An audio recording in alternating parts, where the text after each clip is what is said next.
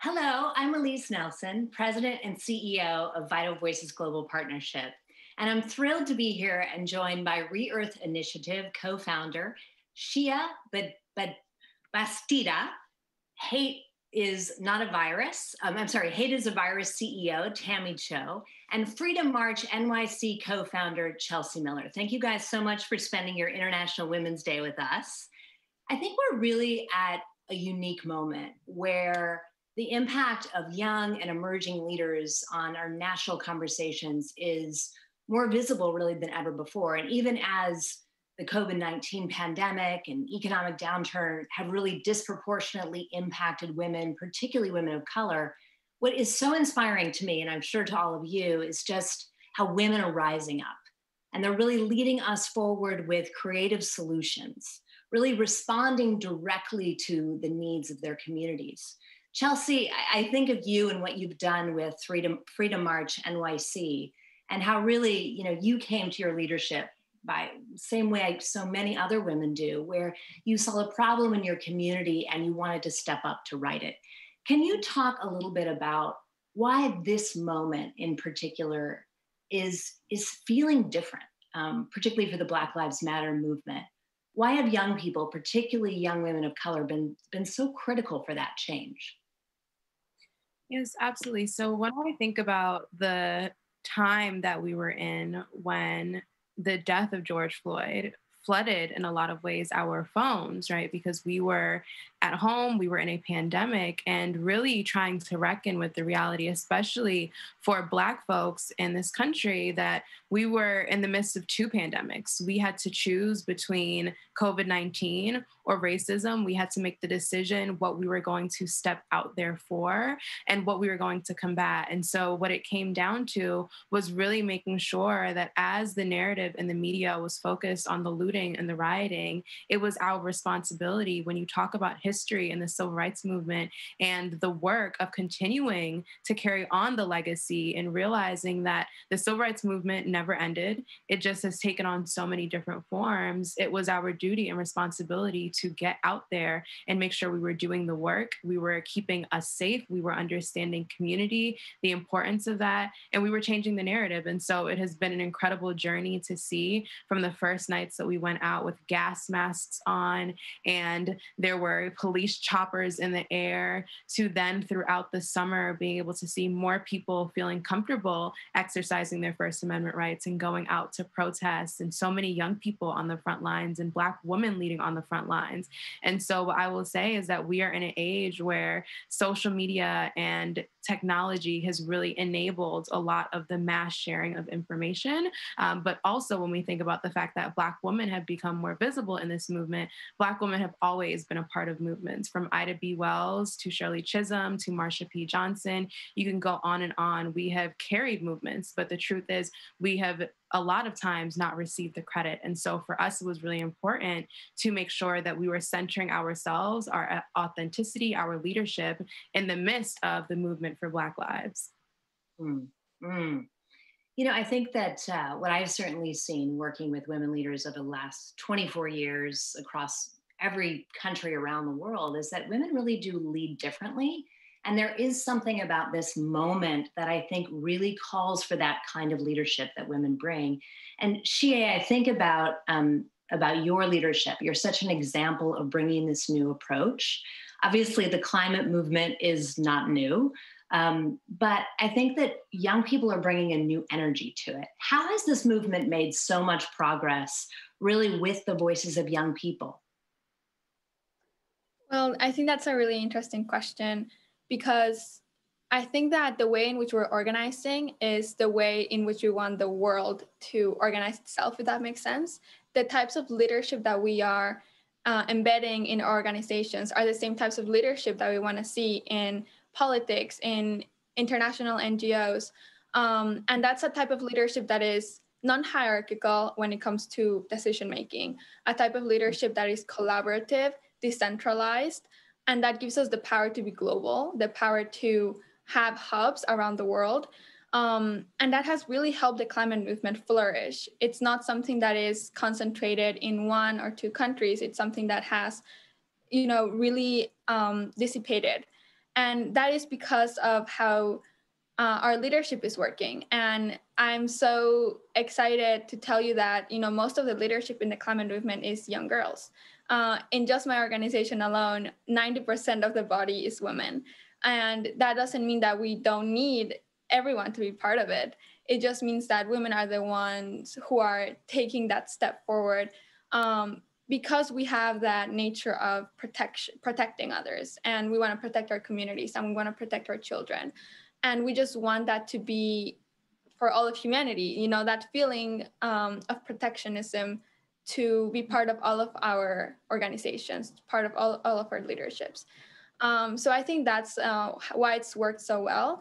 And also just choosing who your co-leaders are. When you rise up in your city, when you rise up in your country, choosing who you're going to co-lead with is super important, because it's not only about how you lead yourself, but how you make sure that the organization stays healthy and stays proactive.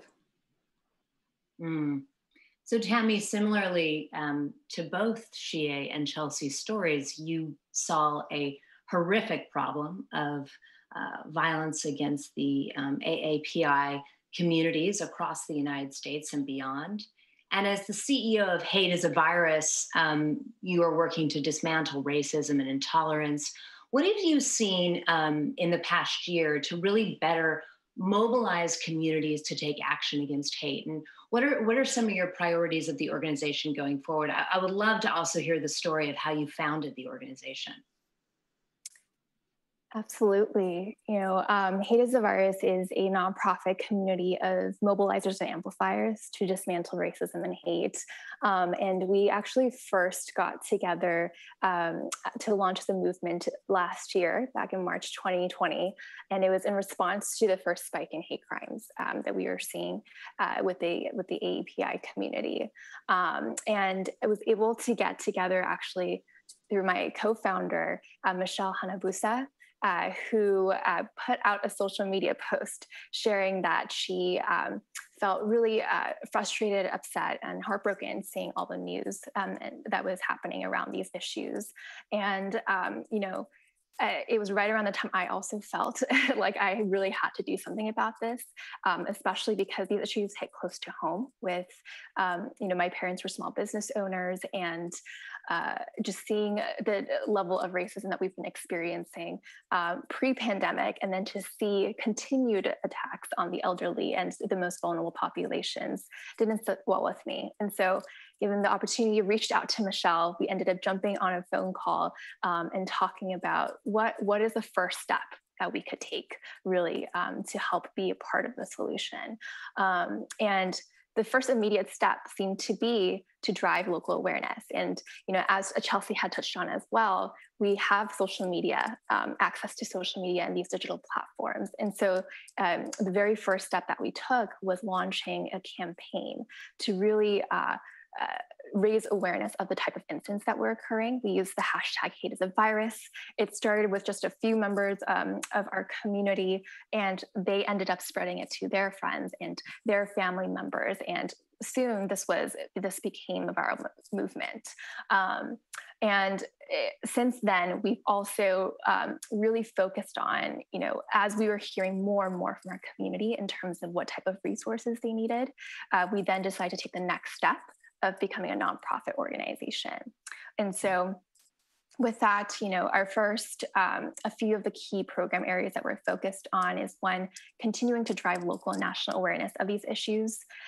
Second, it's really focused on the educational component, because we recognize that awareness is just the first step. We want to continue to create different resources for our community to better understand not just what is happening among our communities of color, but also why it's happening, including the important historical context as well.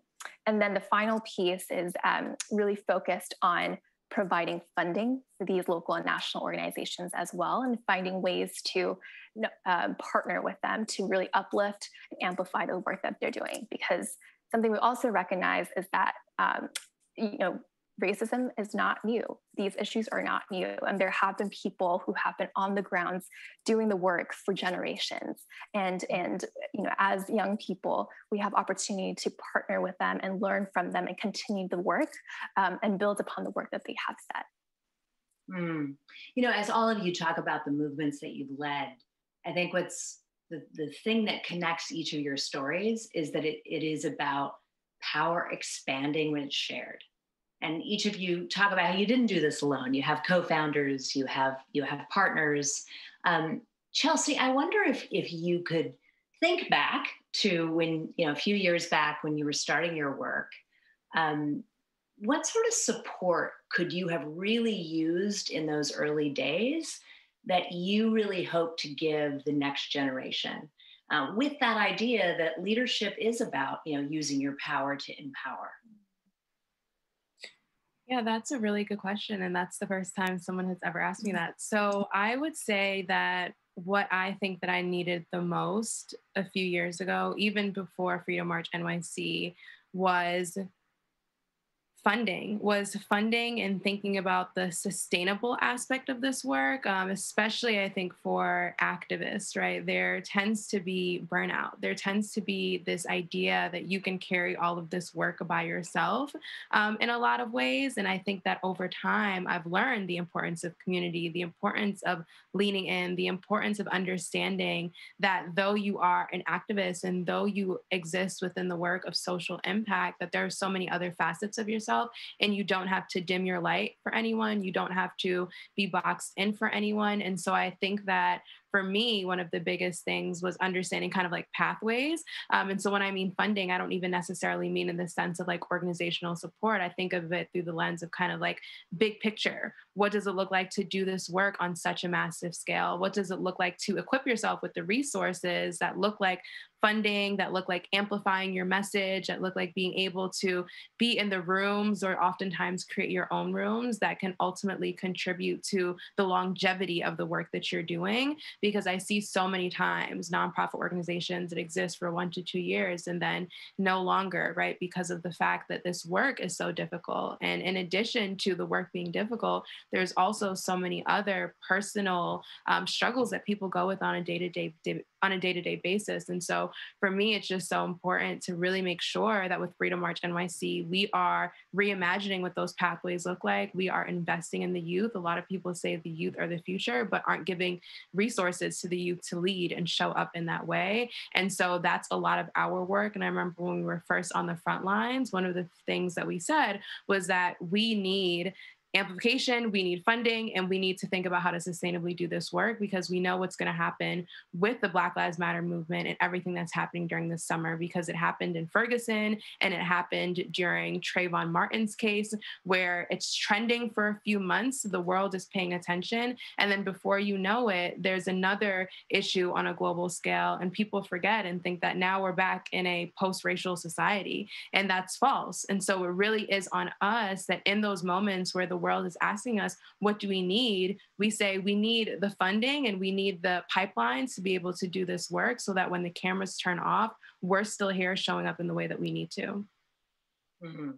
And I think that the way you've gone about it has been so powerful because you don't just say, get out and march, raise your voice. You've given young people really concrete steps and actions that they can take to make a difference. And I think that is a huge differentiator for why I think you've been able to mobilize so many young people.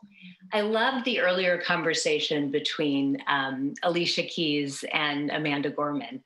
And Amanda, of course, was part of a program that you were part of with Vital Voices, her lead fellowship for young women that really kind of invests in and takes a chance on people who other people haven't taken a chance on. But what I find is that those are the brilliant ideas because those are the ideas that have not been tried, right? And what we know is what we've tried thus far hasn't worked. So we need those new and innovative solutions.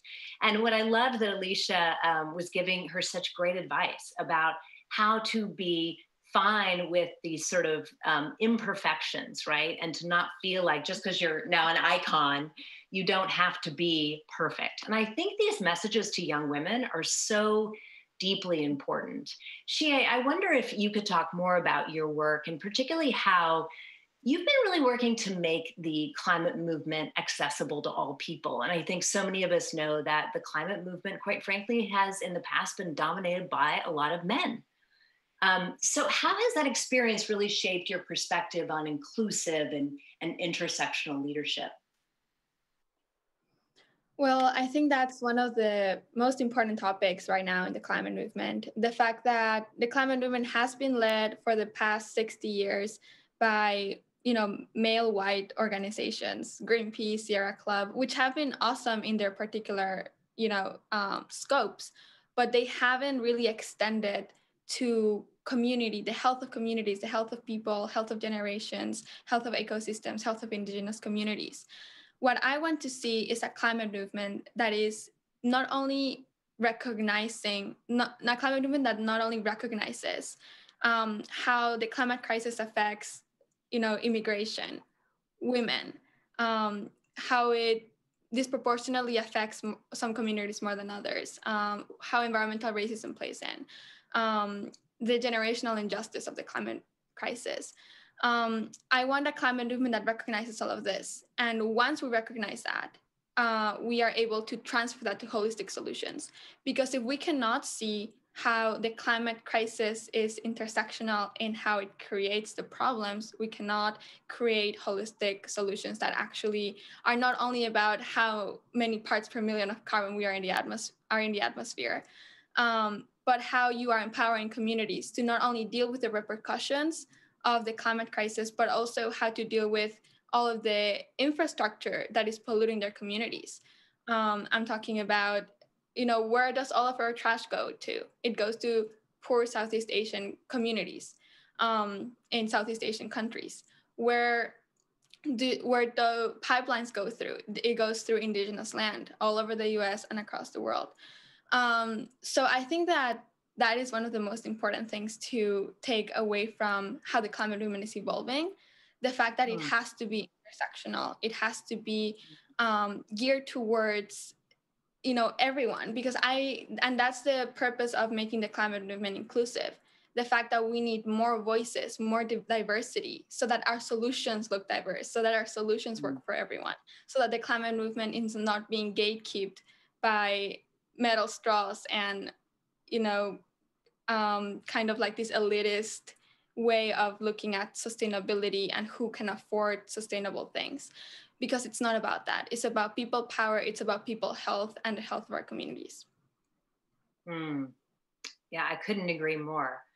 And certainly your work is absolutely doing that. And I love the story, Xiye, and I wonder if you could just share it of how you started to work on the issue of the climate crisis, because you were personally affected. Your community was personally affected. Can you just tell us that quick story? Because I'm such a big believer that you can only change what you know, and you knew it firsthand. And so you feel it very authentically and lead from that very authentic place.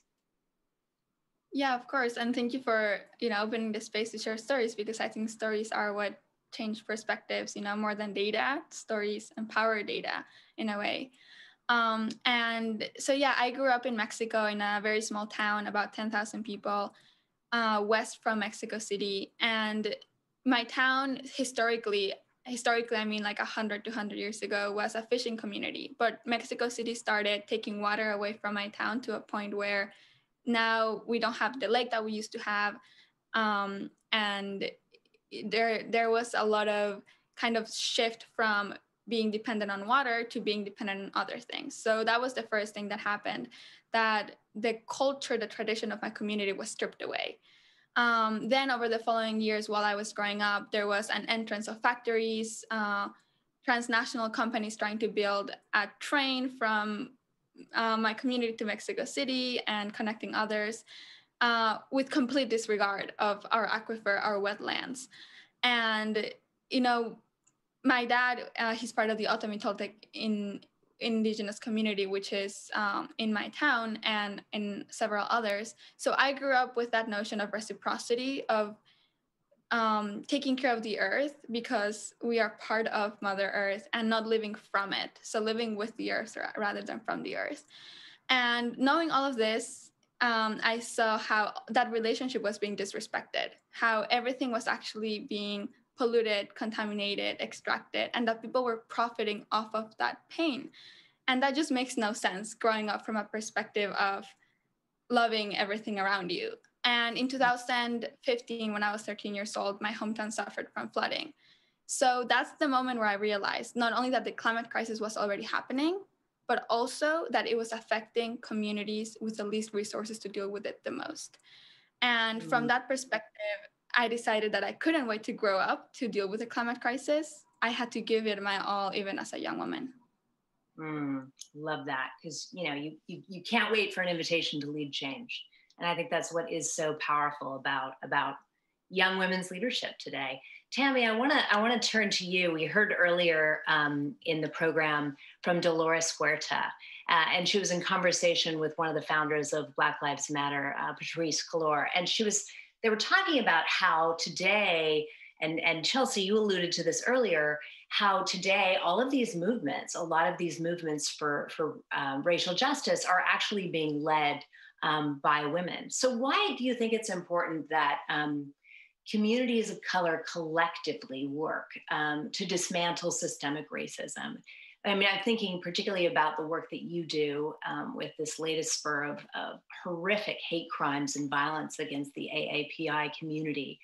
How do you think young women also are really uniquely positioned to lead this collective movement? That's such a great question. I think for these movements, you are right, where a lot of them are led by incredible women. I think one thing to also know is that the reality also is that even though these issues, as we mentioned, have been going on for so long, and oftentimes in the past, the faces may have been men, but there were still women that were always there doing the work as well. And I'm so grateful that women are finally getting the recognition and the platform to be able to speak the truth and be able to share and lead these movements as well. Something else that we had found, there had been a study published recently by Harvard Business Review as well, which talked about how women are actually rated more positively, more effective in times of crisis than male leaders are. And across the different 19 core competencies that they evaluated, women rated higher on 13 of those. And those included areas like taking initiative, being able to inspire and motivate others, and also ability to learn and adapt quickly. And I think that is what we're seeing in these moments, in this time during the pandemic, with the issues that are going on with all the hate and the racism. We are seeing more women be able to step up and adapt in such a high pressure situation. And I think it's so important, to your question earlier, to continue to find ways to support, uplift, and amplify these women even further. And as Chelsea mentioned as well, get more funding to our young leaders as well. Even in regards to the funding conversation, where many of us are aware of the pay gap, and whether it's with female founders or philanthropic venture funding, all of that is disproportionately low in terms of allocation to women despite this. And so we really need to shift that narrative and shift that dynamic and be able to provide more funding and support to our young leaders. Well, I want to ask you all one final question, although we could go on all afternoon. But, when Vice President Harris was told that it was not her turn, not her time, I'm sure you've heard something similar or worse, she actually said, "Hey, I eat no for breakfast," which I love. And I wondered if you could, each of you, and we'll start with Chelsea, give us sort of a message to inspire those who may have been told something similar, that, wait for your invitation to lead. The perfect time will come. We all know the perfect time's not going to come. You can't wait for that invitation. So Chelsea, what is that sort of mantra in your head, or those words of encouragement or inspiration that you'd give to those tuning in today and thinking, well, I want to do something to make change in this world? Absolutely. And so this is something that I actually have lived by for the past couple of years, when I've made decisions that I'm like, there's a risk associated with this, and am I going to fail? But even in that, I still believe in the importance of betting on yourself. And so that's what I always say, bet on yourself. And so when you think about other people's dreams that you spend so much time trying to build, or other people's dreams that you try to fit your path in because this is what's going to make them happy, even in the midst of the doubt, bet on yourself. And you will always surprise yourself, because you learn about your leadership, you learn about your potential, and you learn about what you're capable of. Tammy, what about you? I would say change starts with you. I think oftentimes in these moments of crises, we understandably get paralyzed in some moments, or we oftentimes feel like we have to wait for that one leader or that one organization to kind of step up and be the leader of change here, when in reality, each of us can take steps to be a part of the change. That could look like, and it really is different for each person depending on their strength as well, right? So if your strength is being able to produce artwork that really helps illustrate your feelings, that could be one way that you contribute as part of the change. It could also be taking the time to do some of that internal work and internal self-reflection, reading about books about these issues and figuring out how can I check my own biases and be able to be a part of the change.